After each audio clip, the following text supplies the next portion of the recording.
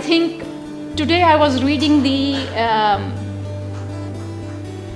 ranking of the countries vis-a-vis press freedom. And Pacific's ranking overall has improved. The countries are showing progress. And I spoke to some of the journalists from the Pacific, and some of them were chuckling. And some were being hopeful. The hopeful one said, at least it shows that the Pacific governments are listening to the grievances. And the ones which were chuckling were questioning from where did the data come.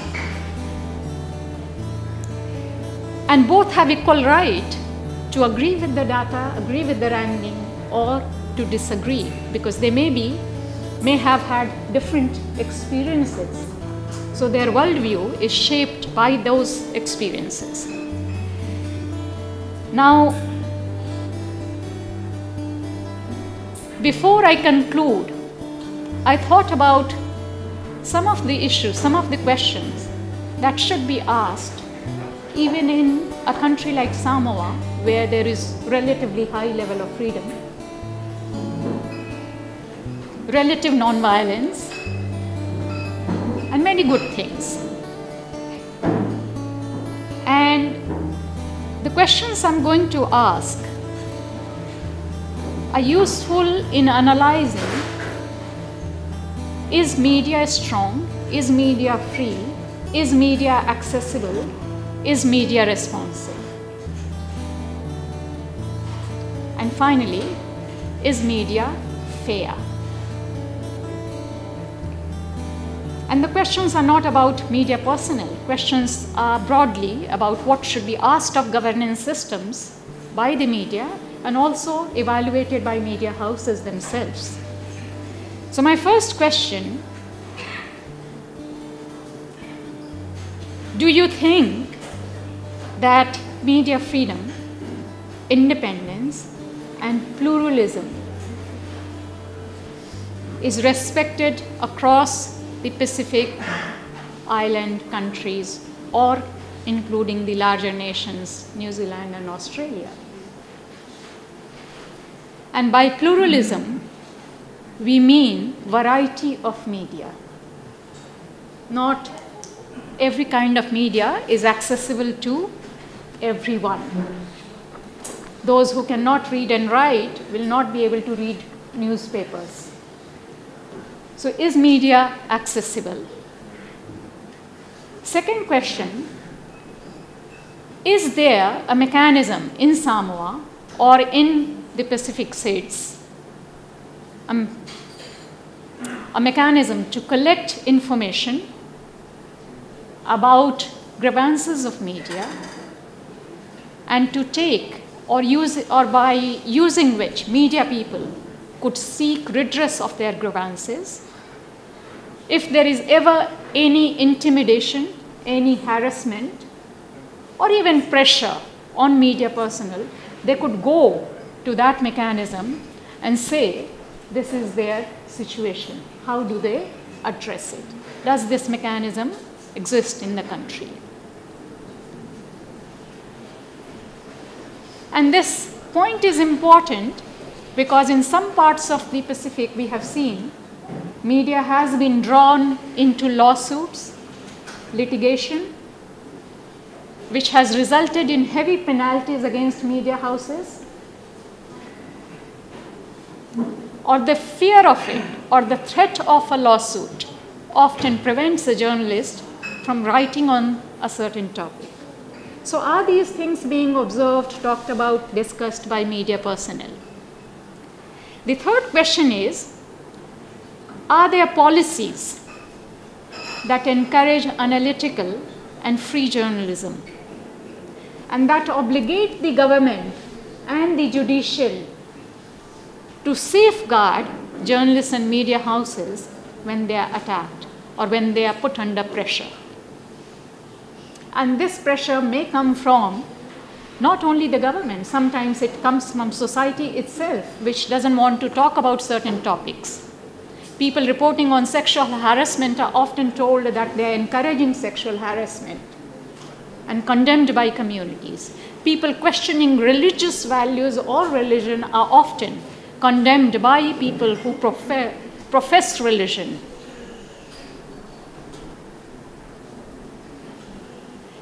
People who question traditions are often condemned by their own families or societies, neighborhoods, organizations for questioning a tradition which has been long valued. So that brings me to my fourth point, which goes back to the first point about media pluralism. Are there policies in place which prevent hijacking of,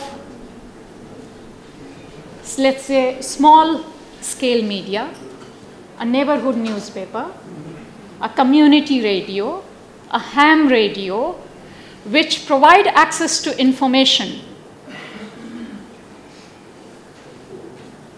or there is nothing, and it is quite possible for a larger corporation, a business house, to take over media?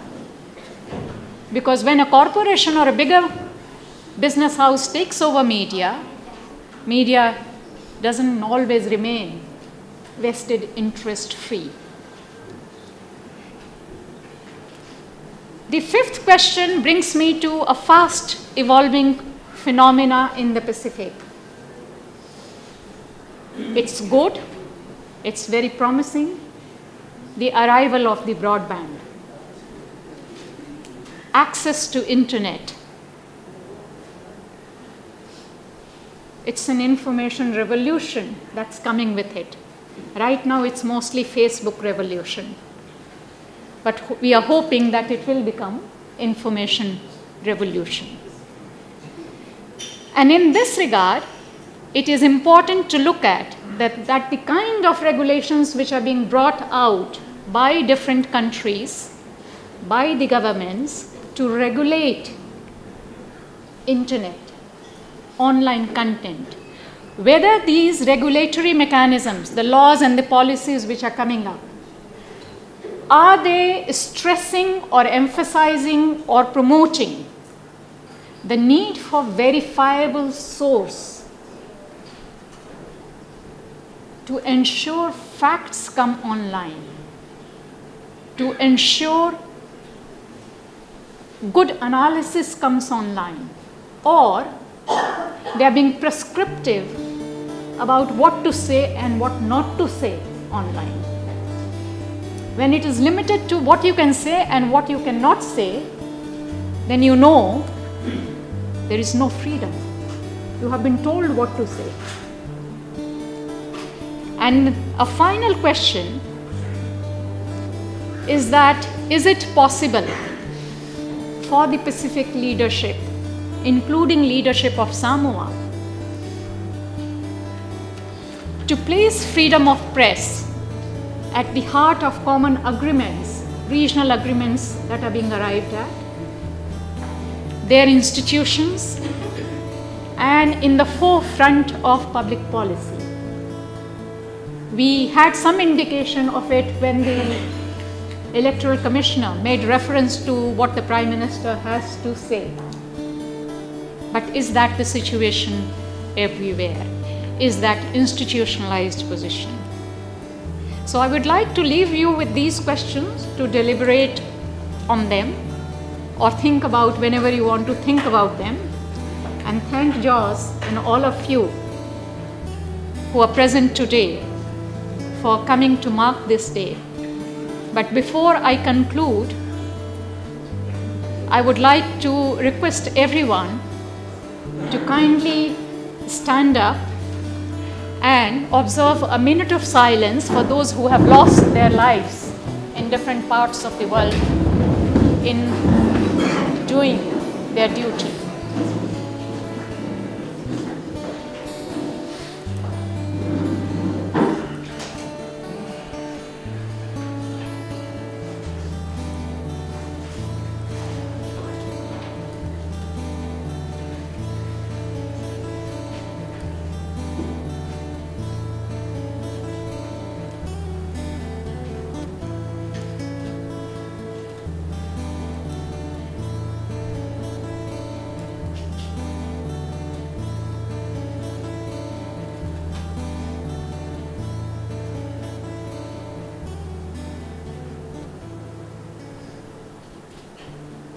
Thank you very much.